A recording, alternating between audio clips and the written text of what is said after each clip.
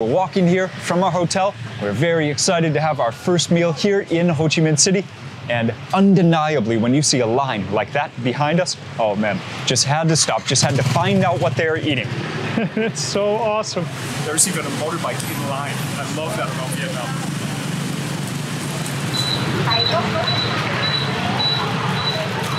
Vietnam. Seriously, could not be more happy. You can see people like ourselves are being just persuaded from wherever they were walking to this direction to just meander that way and see what is for sale. So I love the motorbikes, I love the hustle and bustle. I really think no place in the whole world has street food energy like Vietnam. I'm very lucky. So you gotta get used to the money. Come in is thank you. The money has large numbers, large denominations of bills, so you gotta get used to it.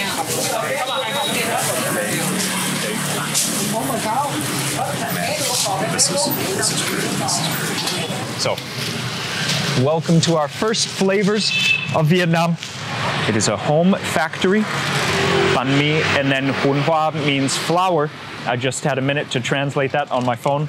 I do not speak Vietnamese, but this is a great example of a place where you don't speak the language. What are you gonna do when you just desperately want to order food? Well, first I will recommend starting the whole thing with a big smile. You know, if they see that you are interested, obviously they sell food. That's what they're in business for, so they're gonna sell you some food. So in the bag, cucumbers, daikon, carrots, chives or green onions, and cilantro. The reason they serve it separate is in case you don't want to eat it immediately. This will make the bread all soggy.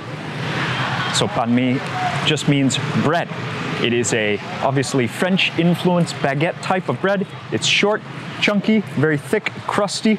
But in Vietnam, the banh mi is usually a sandwich. So you can order just the bread, but oh, dude, any submarine sandwich where I come from just cannot compare to this. You've got deep fried garlic and shallots. You've got pork.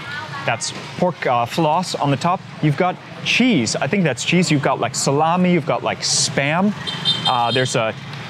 There's a pickled carrot in there, I think. Some daikon. Then you got the pate. Oh man. And there's still more. There's like pork. There's like some kind of big pork sausage. And then come these toppings. So the reason they serve it separately is if you don't want to eat it right now, I mean, I don't know how you could possibly be patient enough to get this all the way home, but they serve it separately so that your sandwich doesn't get all wet. Got a piece of paper, got a glove. So, man, I mean, it's huge. That sandwich is just huge. And then pork, like 5 different things, including pork. I'm looking forward to a 3-week trip of more of stuff just like this. But it's great to cheers with you, the first flavor of Vietnam right now. Banh mi right here in Ho Chi Minh City. This is awesome.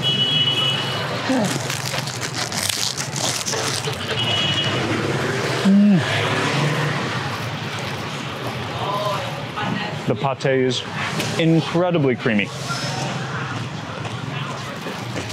Black pepper. All the fillings though, they're awesome, but it is that fresh baked bread that is everything for the banh mi. I can tell that already.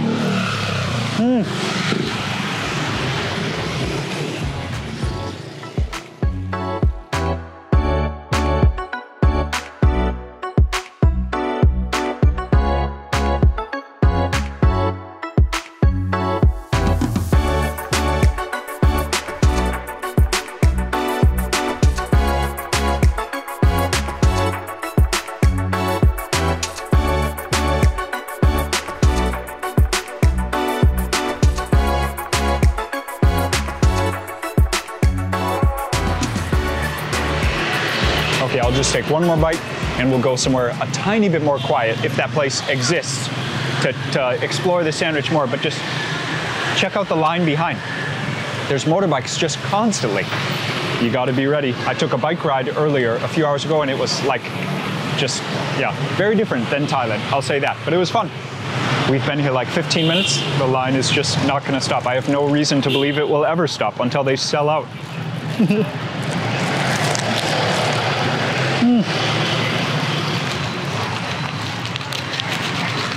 Wow.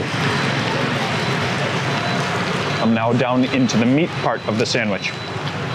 There's like a salami, Vietnamese sausage, some kind of pink thing, maybe that's what I was calling spam, some pork belly, and the pate has meat. So I think it's 5 or 6 types of meat.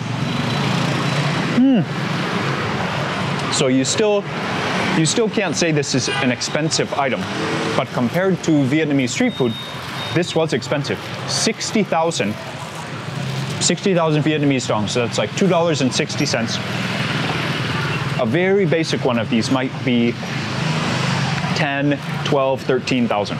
So this costs 4 times more than the standard version. So you can have quite nice and simple, but again, starts with the bread, so you could still be completely satisfied. Have these in the morning with some coffee, or like we're having it just before dinner.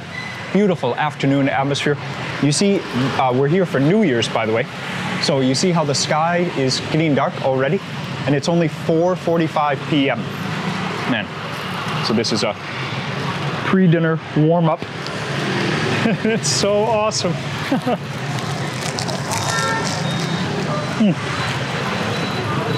Seriously, could not be more happy. So on this trip, looking forward to being able to pronounce things like banh mi more correctly. Looking forward to learning about more Vietnamese food, obviously.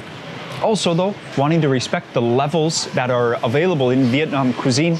I'm very excited for street food, but I've always just looked out for street food, so I only know most of the street food. So on this trip, I'm gonna be trying to learn the more complex, the more, not high-end as in fine dining, but the recipes of Vietnamese food that would be more difficult to learn about. So as in Thailand, I've realized I know much more than just street food in Thailand, but I'm kind of held to just street food in all the other places I travel, just because language or just because of confidence in trying to order more complex dishes. But on this trip, I'm gonna be doing a lot more research than I usually do. So a thing like banh mi that you can have street style, I am gonna be on the lookout for more very fancy, super full versions like this one to share with all of you, so that when you take a trip maybe to Vietnam for yourself, you might have a little bit more in your arsenal when it comes time to make an order.